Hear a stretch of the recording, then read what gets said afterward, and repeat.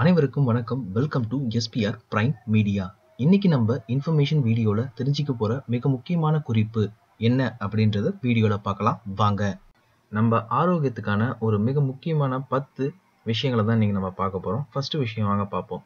இரும்பல் மற்றும் சளியால மூச்சு விடவும் முடியாம சிரமப்படுற குழந்தைகளுக்கு குப்பைமேனி இலை இருக்கு இல்லைங்களா, அதை எடுத்து அதோட சாறை பிழிந்து சிறிதளவு கொடுத்துட்டே வந்தீங்க அப்படின்னா சளி பிரச்சனைகள் கண்டிப்பா தீர்ந்துடும் அப்படின்னு சொல்றாங்க. ரெண்டாவது, சோற்று கற்றாழை இருக்கு இல்லைங்களா, அதோட நடு பகுதியை பிளந்து அதில் உள்ள கசப்பான சாற்றை மட்டும் மோர்ல கலந்து தினந்தோறும் சாப்பிட்டோம் அப்படின்னா அல்சர் போன்ற நோய்கள் கண்டிப்பா குணமாகும் அப்படின்னு சொல்றாங்க. மேலும் உடல்ல இருக்க ஸ்கின் ப்ராப்ளம் எல்லாமே கொஞ்சம் கியூர் ஆகும் அப்படின்னு சொல்றாங்க. ஸ்கின் ரொம்ப தன்மையும் கண்டிப்பா மாறும் அப்படின்னு சொல்றாங்க. மூணாவது விஷயம், அருகம்புல்ல சாராவோ இல்ல பொடியாகவோ பண்ணி வாரம் ஒரு முறை சேர்த்துக்கிட்டே வந்தீங்க அப்படின்னா உடல்ல இருக்க ரத்தம் ரொம்பவே சுத்தமடையும். அதே போல உடல்ல இருக்க சூடும் ரொம்பவே தனியும் அப்படின்னு சொல்றாங்க. நாலாவது விஷயம், தினமும் ஒரு நெல்லிக்கனி சாப்பிட்டுட்டே வந்தீங்க அப்படின்னா நாள்பட தோல்ல இருக்க எல்லா நோய்களுமே குணமாகும். அதே போல நோய் எதிர்ப்பு சக்தியும் அதிகப்படியும், முகத்துல இருக்க பொலிவும் கூடும்.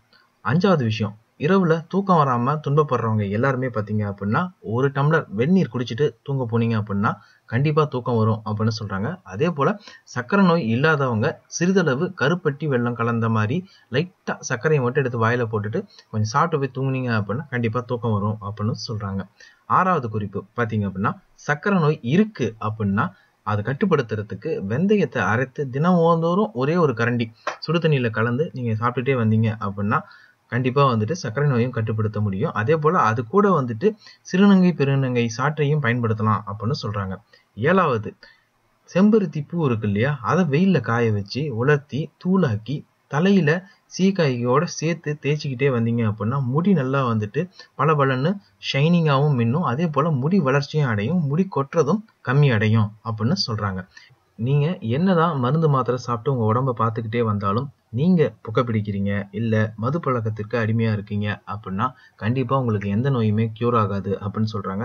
ஸோ அறவே நீங்க மருந்து மாத்திரைலாம் எடுத்துக்கிறதுக்கு ஆரம்பிச்சிட்டீங்க அப்படின்னா உங்க ஹெல்த் கண்டிஷன் கண்டிப்பா அறவே உங்க ஹெல்த் கண்டிஷன் படி நீங்க மதுவும் இல்ல புகையோ கண்டிப்பா யூஸ் பண்ணக்கூடாது அப்படின்னு சொல்றாங்க. 9வது குறிப்பு, உடல்ல ஏற்படும் வெளுப்பு மற்றும் தோல் நோய்க்கு குணமாக சிறந்த மருந்து பாத்தீங்க அப்படின்னா வெள்ளை பூண்டு இருக்கு இல்லையா, அதை வெற்றிலையில சேர்த்து நல்ல மசிய அரைச்சு தினமும் பாதிக்கப்பட்ட இடத்துல மட்டும் கொஞ்சம் தேய்ச்சிக்கிட்டே வந்தீங்க அப்படின்னா நல்ல மாற்றம் ஏற்படும் அப்படின்னு சொல்றாங்க.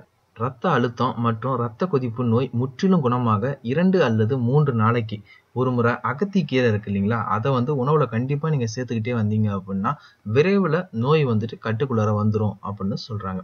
ஸோ மேலும் இது போன்ற இம்பார்ட்டன்டான ஹெல்த் டிப்ஸை தெரிஞ்சுக்கிறதுக்கு நீங்க மறக்காம நம்ம SPR பிரைம் மீடியா சேனலை சப்ஸ்கிரைப் பண்ணுங்க. பக்கத்தில் இருக்க பெல் ஐக்கானையும் கிளிக் பண்ணுங்க.